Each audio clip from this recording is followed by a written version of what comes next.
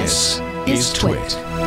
Hey, what's going on, everybody? I am Ant Pruitt, and I am the host of Hands-On Photography here on TWiT TV. I know you got yourself a fancy smartphone, you got yourself a fancy camera, but your pictures are still lacking. Can't quite figure out what the heck shutter speed means? Watch my show. I got you covered. Want to know more about just the ISO and exposure triangle in general? Yeah, I got you covered. Or if you got all of that down, you want to get into lighting, making things look better by changing the lights around you. I got you covered on that too. So check us out each and every Thursday here on the network. Go to twit.tv/hop and subscribe today. Winning without contest. The title for the best named vulnerability write-up of the year. We have a potentially serious SQLite exploited flaw named Stranger Strings. Great name. The concept, or the concern of this, behind this, is significant because this flaw was first introduced into SQLite version 1.0.12, which was released on October 17th of the year 2000, more than 22 years ago. And it was only just recently fixed in release 3.39.2, which was released this summer on July 21st, 2022. In other words, this flaw has been present in SQLite for 22 years. And the biggest problem, if you might be thinking, SQLite, I don't use that. The biggest problem is SQLite is by far the most popular embedded database, which is used quite literally everywhere. Oh, yeah, absolutely. Yeah. To get a quick sanity check just now, as I was putting the show notes together, I opened a command prompt, switched to the root directory of my primary system drive, and I entered the command dir ** asterisk SQLite **/ S meaning check all subdirectories. And the text console exploded with hits and scrolled off into oblivion. One thing I immediately noticed was that if you have anything from Mozilla, you've got lots of SQLite. Mozilla loves their SQLite for Firefox and Thunderbird in my cases. Okay, since this was too much information, I tightened the search to just the SQLite DLL.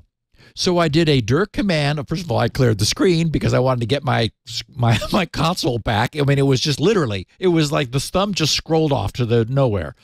So clear the screen, dir * asterisk SQLite.dll / S. And the result was far more useful and much more chilling.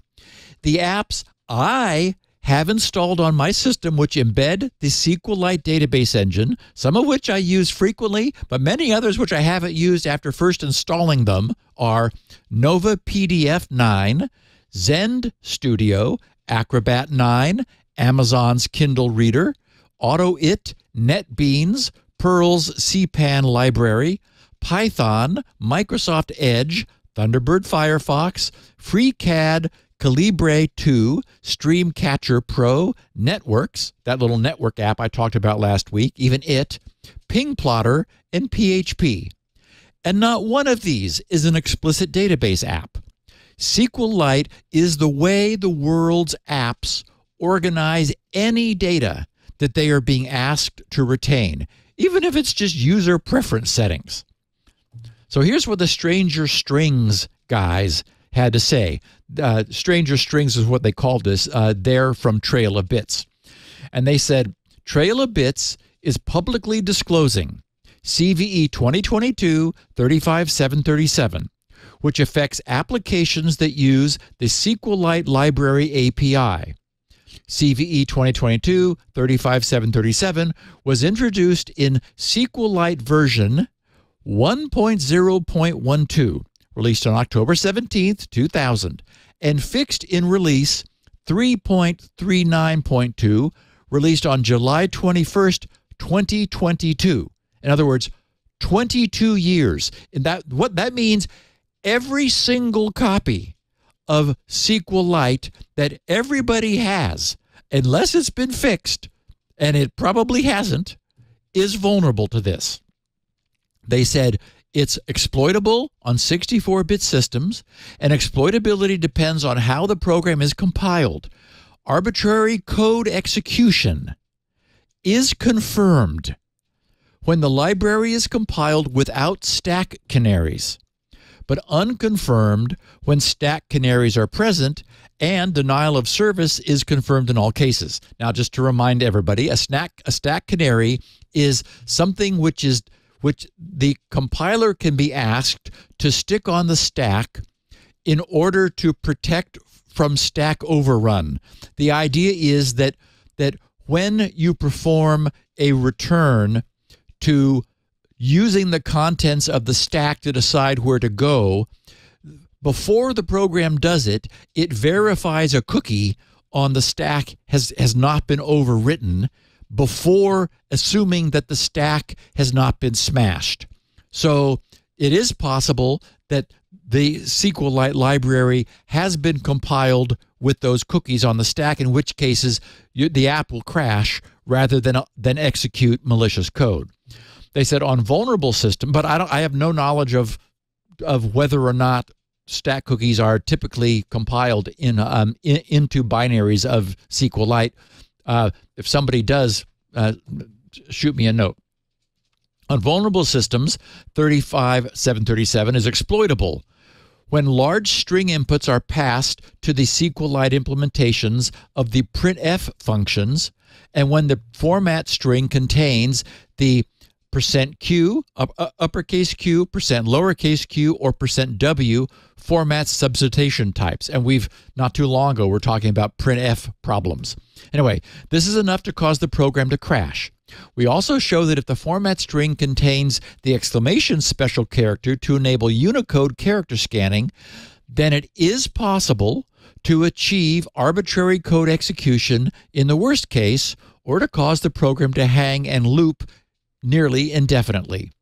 They said SQLite is used in nearly everything, echoing my comment, from naval warships to smartphones to other programming languages. The open source database engine has a long history of being very secure. Many CVEs that are initially pinned to SQLite actually don't impact it at all. This blog post describes the vulnerability and our proof of concept exploits, which actually does impact certain versions of SQLite. Although this bug may be difficult to reach in deployed applications, it is a prime example of a vulnerability that's made easier to exploit by what they called divergent representations that result from applying compiler optimizations to undefined behavior. In an upcoming blog post, we'll show how to find instances of the divergent representations bug in binaries and source code. They said a recent blog post presented a vulnerability in PHP that seemed like the perfect candidate for a variant analysis. The blog's bug manifested when a 64-bit unsigned integer string length was implicitly converted into a 32-bit signed integer when passed as an argument to a function. So there was an implicit type conversion flaw. In fact, we talked about one of those not long ago. They said, we formulated a variant analysis for this bug case, found a few bugs, and while most of them were banal, one in particular stood out. A function used for properly escaping quote characters in the PHP PDO SQLite module, and thus began our strange journey into SQLite string formatting. Anyway, they go on and on. Their posting, I have a link to it in the show notes, is extensive and interesting. They did have a great piece of commentary toward the end about the testing of SQLite and how this high severity flaw happened and remained hidden for 22 years. They said SQLite, and this is actually comforting, SQLite is extensively tested with 100% branch test coverage, meaning every single branch in the code receives a test. They said, we discovered this vulnerability despite these tests, which raises the question, how did the tests miss it? SQLite maintains an internal memory limit of 1 gigabyte, so the vulnerability is not reachable in the SQLite program. The program is defined away by the notion that SQLite does not support big strings necessary to trigger this vulnerability. However, the C APIs, SQLite is 100% written in C and highly cross-platform portable. They said, however, the C APIs provided by SQLite do not enforce that their inputs adhere to the memory limit, and applications are able to call the vulnerable functions directly.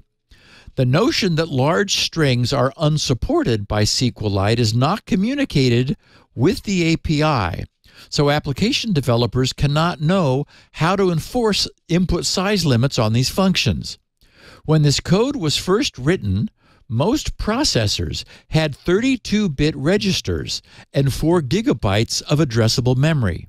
So allocating 1 gigabyte strings as input was impractical. Now that 64-bit processors are quite common, allocating such large strings is feasible, and the vulnerable conditions are reachable, where before, historically, they weren't, which I think is really interesting. This essentially surfaced because we went to 64 bits, and now that conversion from 64-bit lengths to 32-bit lengths, which could never have been a problem before, suddenly could be. They said, unfortunately, this vulnerability is an example of one where extensive branch test coverage does not help because because no new code paths are introduced. 100% branch coverage says that every line of code has been executed, but not how many times. This vulnerability is the result of invalid data that causes code to execute billions of times more than it should. The thoroughness of SQLite's tests is remarkable. The discovery of this vulnerability should not be taken as a knock on the robustness of these tests. In fact, we wish more projects put as much emphasis on testing as SQLite does. Nevertheless, this bug is evidence that even the best tested software can have exploitable bugs. So on July 14th of this year, 2022, they reported the vulnerability, which they discovered, to the CERT Coordination Center. On the 15th, CERT CC reported the vulnerability to SQLite's maintainers. On the 18th, the SQLite maintainers confirmed the vulnerability and fixed it in the source code. And on July 21st, the SQLite maintainers released SQLite version 3.39.2, which included the fix.